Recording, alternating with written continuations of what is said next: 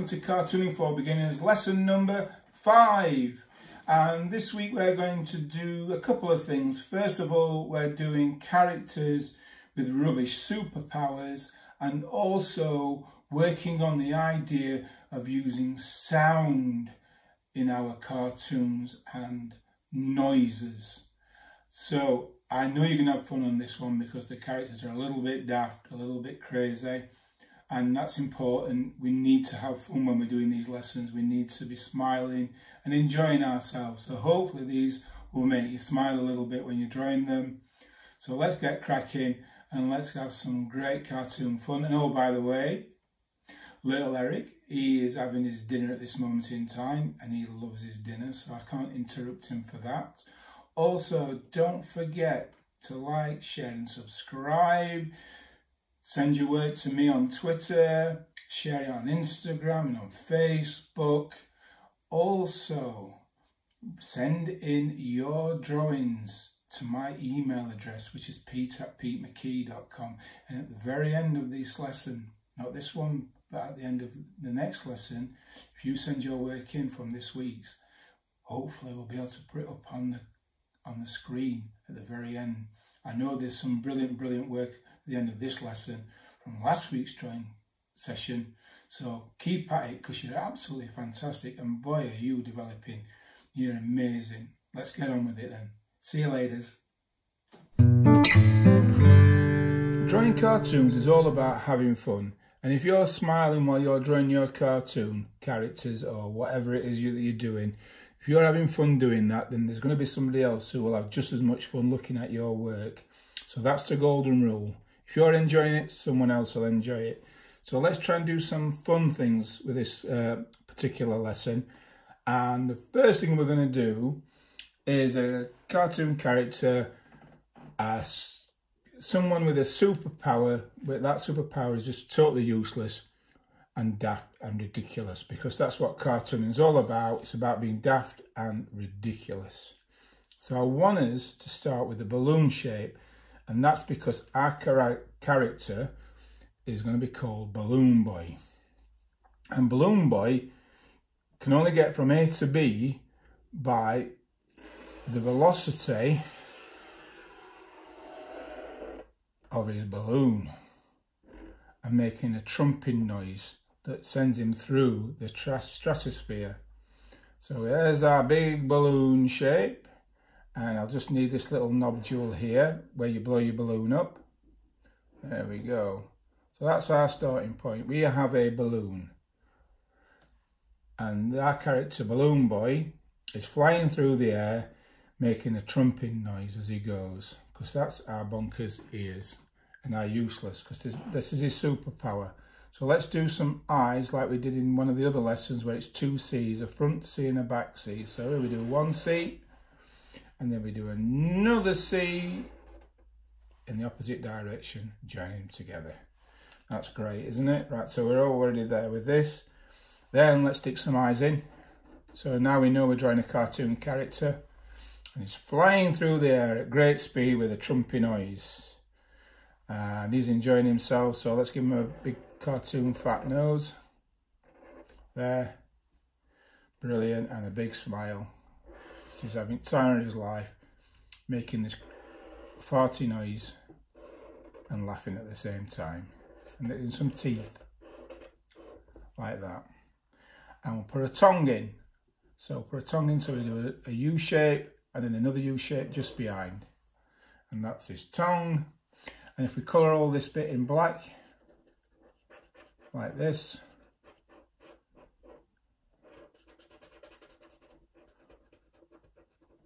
we have our character. Okay, so he's not really moving just yet. All he is having a good time of his life. So let's see if we can get some movement into this little character Balloon Boy. Let's put some arms in, shall we? So like Superman, we'll have one arm. That's 2 thin lines like that, just kind of straight through the middle of the balloon. And we'll have him pointing, so we'll curl the thumb round like that. So it's like a bent P shape, letter P, stick a sausage forward like that, and then we'll do 2 tiny sausages next to it, and that's his hand pointing forward. You'll need to practice that a few times, but the more you do it, the more natural it'll become doing that kind of shape hand. So it's a big sausage and 2 tiny sausages next to it, and we've got a pointing hand like that. And then what we'll do is, as though we're sort of going through a line, we'll do his other arm, and again 2 thin lines next to each other, and this time we'll just do 1, 2, 3, 4 sausages connected to each other. So there he is, he's flying through the air, he's got his hand pointing forward with great gusto, but we still don't know he's flying through the air. We have to add other things to make this happen. Now, like I said, as when you let a balloon off, it makes a trumpy noise. So we're going to have to make it look like some trumpy noises coming from somewhere. And we'll do that by first doing this particular thing. A favourite of cartoonists. We do a line out and another line and another line. So we've got 3 lines like that, almost like an arrow pointing. And then we had some broccoli lumps. So it looks like a bit of broccoli. And that's the wind escaping from the balloon. So we know now where the wind's coming from. And we know which direction he is. But still, there's no movement. So what we need now is to bring some movement in. And these are done by lines, little flash lines. So we try and look like we know where the outer edge of our balloon is. We go along and then we do a line like that. And again, a long and a line like that. Wow, it's cutting through the air.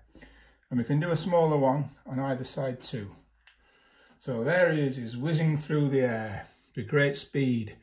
And what I'm going to do with this lesson we're doing today is add sounds. And that's using lettering. And at the end, in the top tip, I'll show you how you do your lettering and you shade it in. A little kind of cheat in a sense. So here he is, and we had to kind of make some kind of trumping noise that would come from Balloon Boy's projectile. And let's go with flubba bubba bubba. Flubba bubba bubba. So with cartooning letters, we best use bold capitals, and you might need some help from a grown-up if you're a young un doing this on what bold capitals look like. So you can always copy a grown-up's handwriting and they will show you how to do it. So there's your F, and we'll do an L. And what we like to do with cartoon writing is we like to crash into our next letter and overlap and underlap, so there's movement.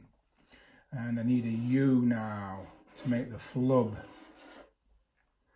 And a B, and I'm going to put this B in here. Boom, boom. Flub, and another B. Now I don't know if that's the right way to make a trumpy sound. You might have your own word to use and you can write that down yourself. You make your own word up for a trumpy noise. Flub, bob, bob.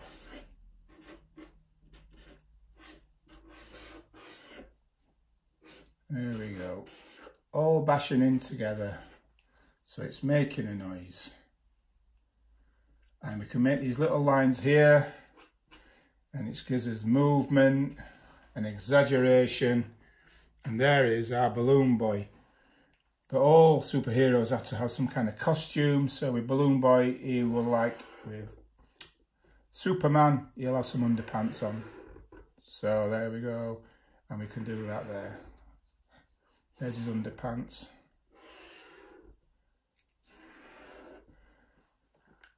And I'll tell you what, because he's called Balloon Boy, I'm going to put 2 B's. Balloon Boy.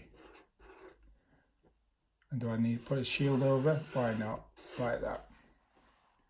And there's Balloon Boy. And also, before we finish this Balloon Boy, balloons are shiny. So we can do a little shiny light symbol here. So we do that, those two little shapes, like sausages, and a long one and a small one, it shows that our balloon is shiny. There we go. So there's Balloon Boy flying through the air. And how do we know he's flying through the air? Let's put some skyscrapers in at the bottom. So just little oblongs like this. Randomly. Different size shape ones. And so on. And put little windows in, little dashes for windows. Boom, boom, boom. Like this. And even put a cloud in.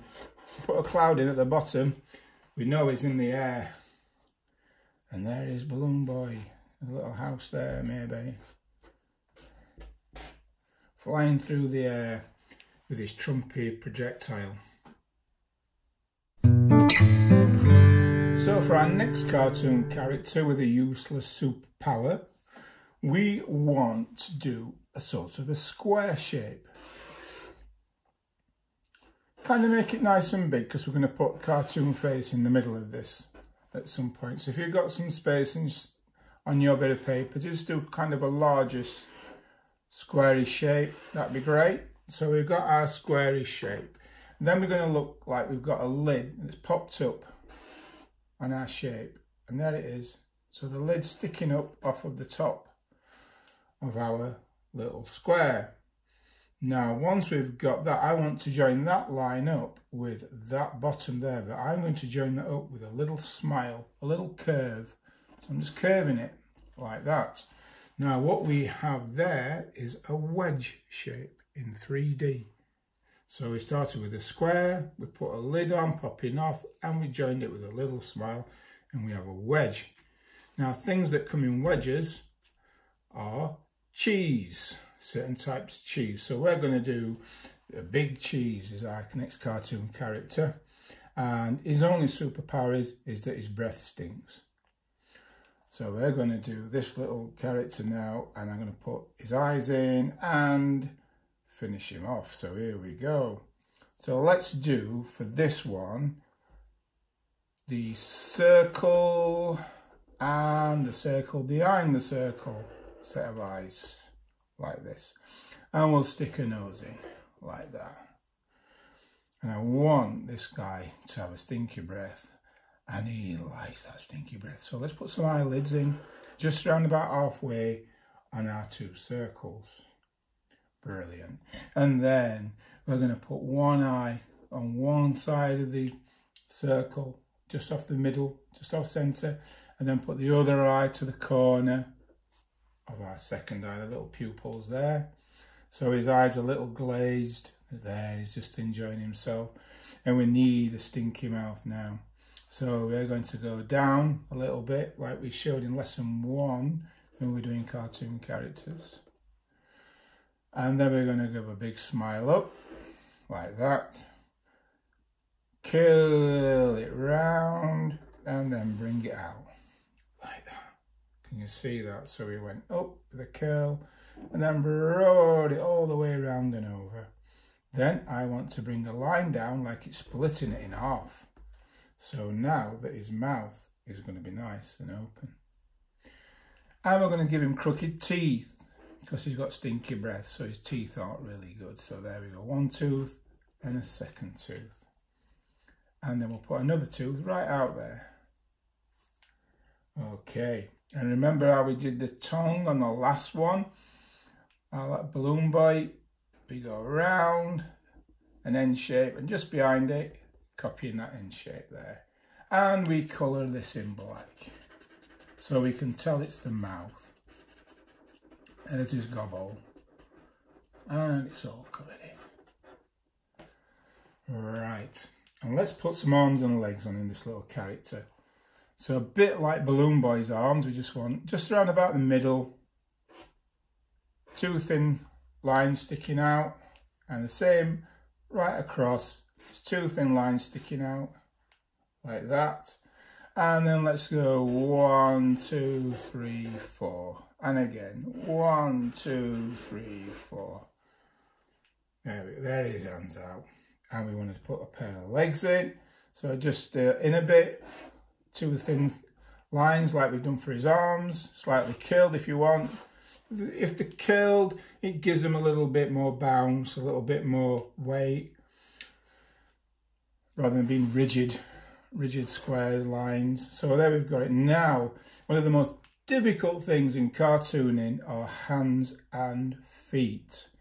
And we haven't really explored feet. So let's see if I can just simplify this character's feet for us. And I want to make some kind of triangle shape now. So what we mean by that is we go out, along and back in again. So we're sort of making a triangle where this edge, this point, is longer than that point. So we have a small dip out there, along the floor, and we go back to the start there. So there is feet.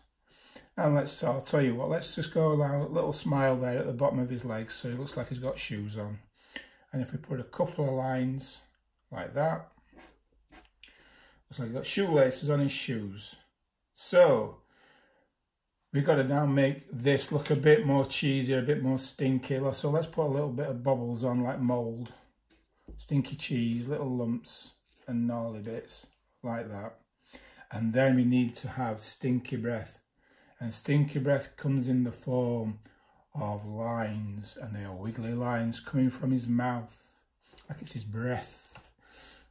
Oh, I knocked that there. We all ready? We're calming down. Sorry about that. His breath, I'm getting too excited there. His breath is honking out. So we go wobble, wobble, wobble, wobble, wobble, wobble, wobble. There. Ah.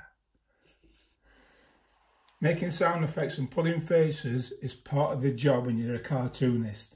So when you're drawing your cartoons, you don't be shy to make noises and pull faces, because you need to know what the face looks like when you're drawing it.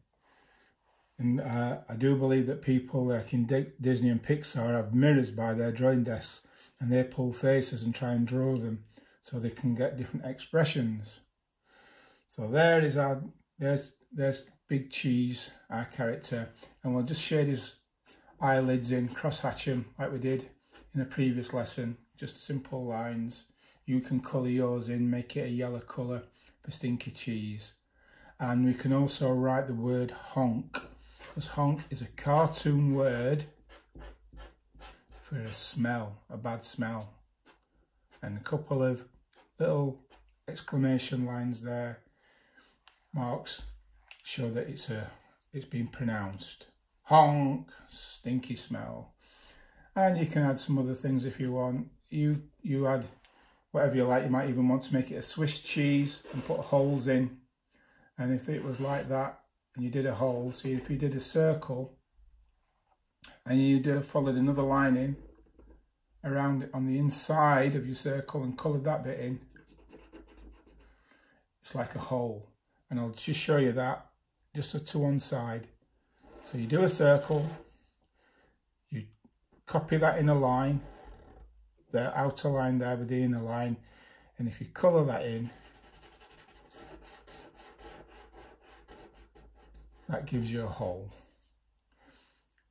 So if I did that like that, there we go, a piece of cheese with a hole in it going through.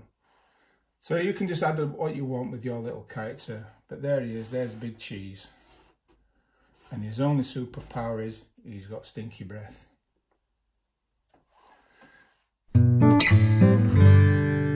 Right, for our third character, we're going to do a fantastic character, this one. This is going to be a girl, and her superpower is that she can shout so loud she can break windows. And this character is quite intense how to draw this, but you're so good now following all these lessons. You're amazing. I've seen your pictures and what you do is brilliant. So I know you can do this character. But you're going to have to follow along with what I'm going to tell you to do, and I know you can. So first of all, let's do a big backward C, like that. Okay, we got that. A nice big C. And then we're going to go and do a circle around that C, all the way around, and join up. And then I want you to draw. Have you got that there? You see that? Then I'm going to draw a wiggly worm. like that. Okay, we've got that. We've got a wiggly worm.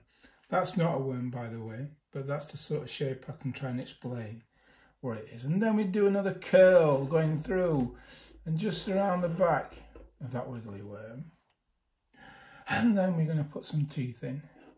So 1 U shape, 2 U shapes, 3 U shapes, and again 1, 2, 3, as many as you want.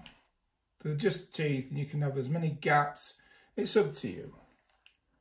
I'll do another one there. Okay, so now you're getting a semblance of what this character is going to look like. Let's put some eyes in, and let's just do them like you would draw a bird flying in the sky, like that. And let's put a little nose in. Okay, so can you tell now our character looks like they're shouting really loud.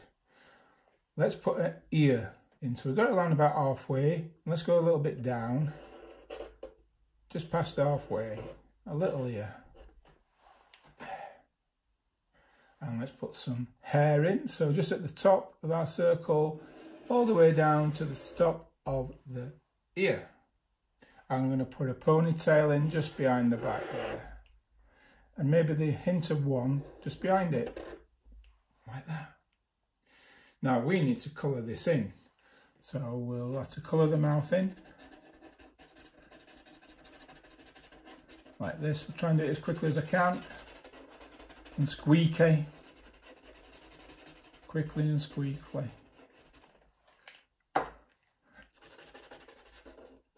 That's it. We're nearly there.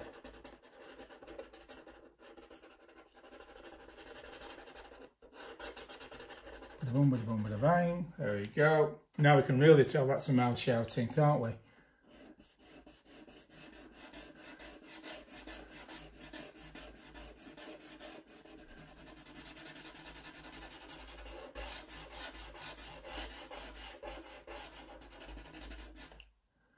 Colour that in.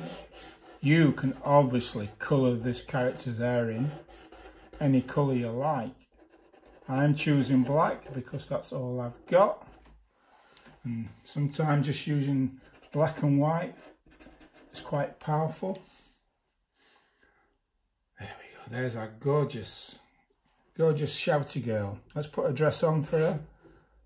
And a bit like the first time we did cartoon characters in lesson number 1, we do that sort of slightly skewed square shape. So it's a little bit out at the bottom than it is at the top. And we're going to put some arms in, and the arms we're going to do are the same type of arms we've used for our last two characters, Balloon Boy and Big Cheese. So they're just thin lines, and we start them right in that corner there, on that edge. 1, 2, 1, and a thin line, 2, curled round, nice and slightly bent, and then 1, 2, 3, 4, or you can even do 3 if you want. I don't care. It's your character. You can do what you want. Let's put some legs in, like Big Cheese's legs. So 2 thin lines, 2 thin lines, slightly bowed. And then remember those triangle-y sort of feet. We slightly go out at the back, along the bottom, and then back up to where we started. Out at the back, along the bottom, back to where we started. And we can put a U shape in, just near where a leg starts, like that. And let's colour those in as well, so we can see the coloured in symbols. Now I don't have a name for this character like I did for the other two, Balloon Boy and Big Cheese, which are characters I just made up for these lessons. And I want you, when you've done these, to come up with your own useless superheroes. Superheroes with stupid superpowers that are not very practical.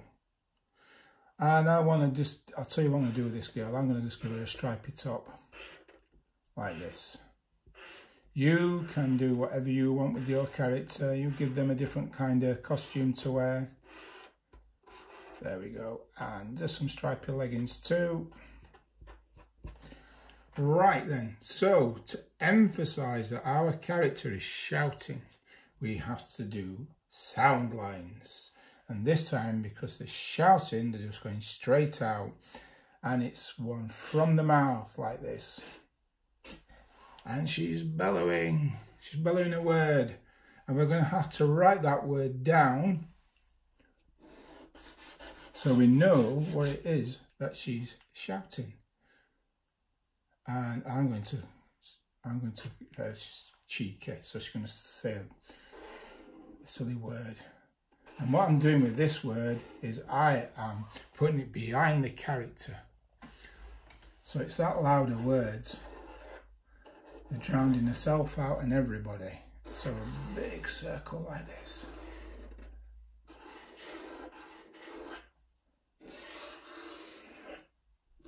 Oh my word, what's she saying? Shouted poo. There we go. How naughty is this girl?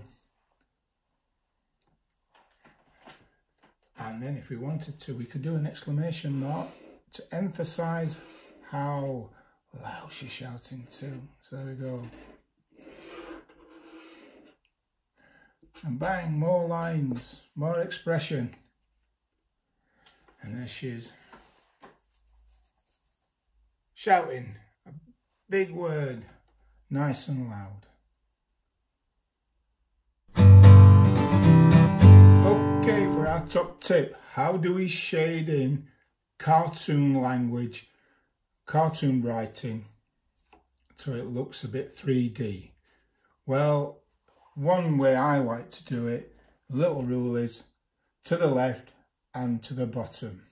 And what I mean by that is I draw a line or shading on the left hand side of your lettering and at the bottom of the lettering. So to the left and the bottom. So there's the bottom there of that line and slightly to the left. So if I colour that in, now,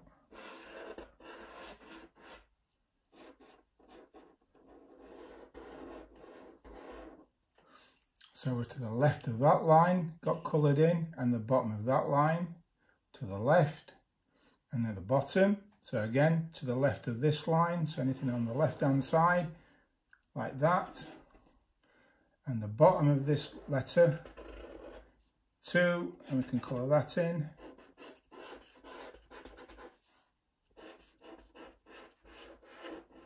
Like that.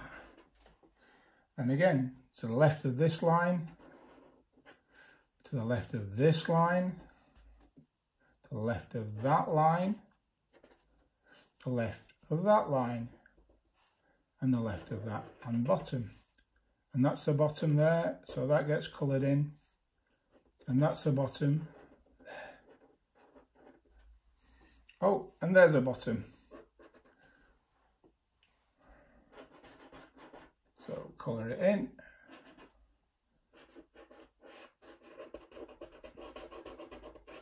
There. And that's how we make 3D cartoon writing. And don't forget, if you can, it takes practice, try and crash into the letters next to it. Bumping into them gives it more life. And look at that, a bit of movement. Follow those lines round the top. Down. Like that. Just give it extra emphasis. Okay, I hope you've enjoyed it all. See ya for the next lesson.